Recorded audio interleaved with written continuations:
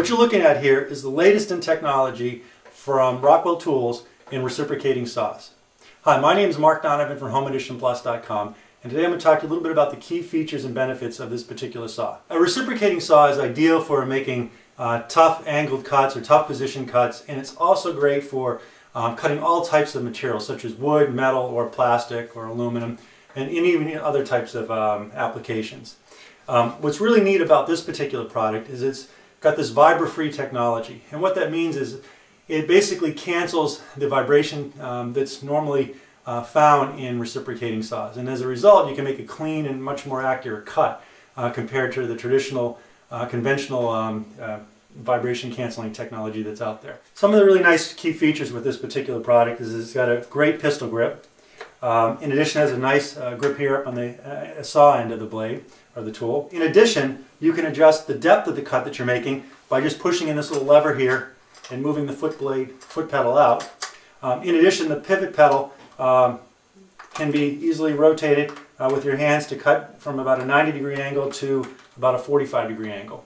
Another key advantage of this particular Rockwell reciprocating saw is it has a variable speed control from 0 to 3,000 strokes per minute.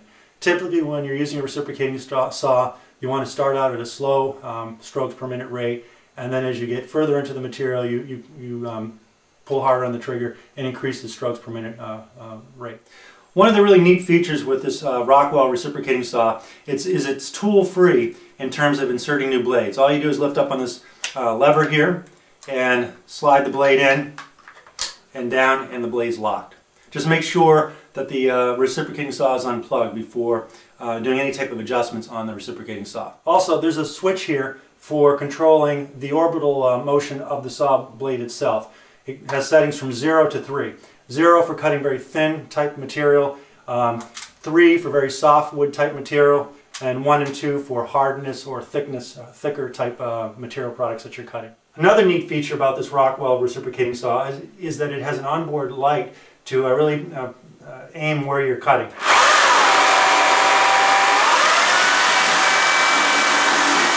A nice thing about reciprocating saws, there's a variety of blades available on the market for almost any type of application. Here we have this long blade for cutting wood.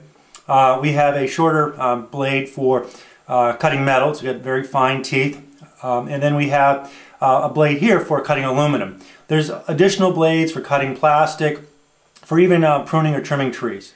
When it comes to using any type of power tool, it's always important that you first read the user manual very carefully. Particularly when using a reciprocating saw, you really have to exercise a lot of safety. There's a long blade on here that's fully exposed, and if you're not careful, you could lose a finger or hurt somebody.